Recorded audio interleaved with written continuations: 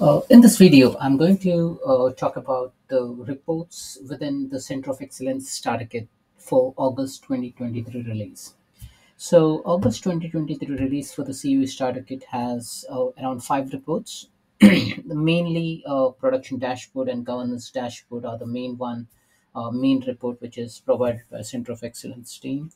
Uh, Pulse dashboard is like it's a small report, Power Platform admin planning, mainly for an administrator, and BYODL COE dashboard is also a new addition to the COE Starter Kit dashboard.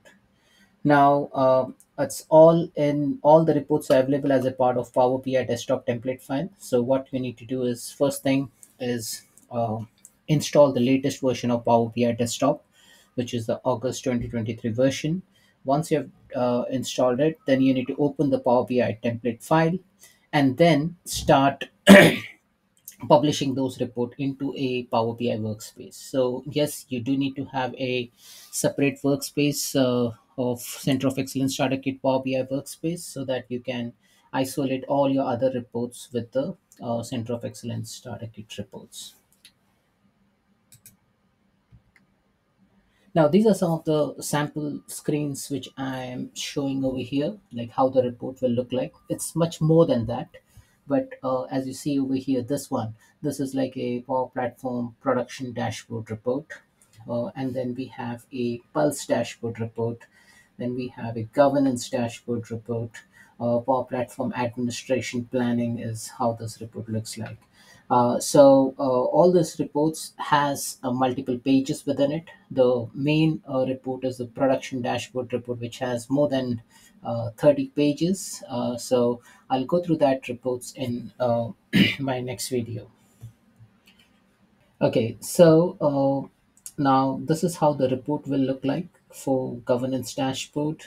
This is how the report will look for production dashboard. And as I told you, there are like multiple pages within the report. So there are various reports which gets generated by the Center of Excellence Starter Kit, like namely app shares, app usage, app connections, tenant connections, desktop flows, makers by country, makers by city, environments, environment capacity, and then you can also see the overview of the Power Apps and the Power Automate and solutions within your organization.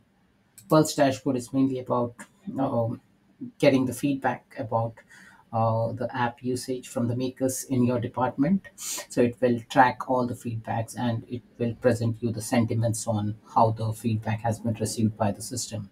So there's a bit of AI component involved in this. Power Platform Administration Planning will give you a list of outsourced tasks. What is your team size? How many hours of effort do you need to put in based on some calculations? And what are the saved hours if you do an automation? So it will just give you some information, and this all information needs to be first imported from a Excel sheet, and then you can customize it as per your organization's team structure and the functionality which various administration administrator within your organization is specialized in. So that's it, folks. Thanks for watching.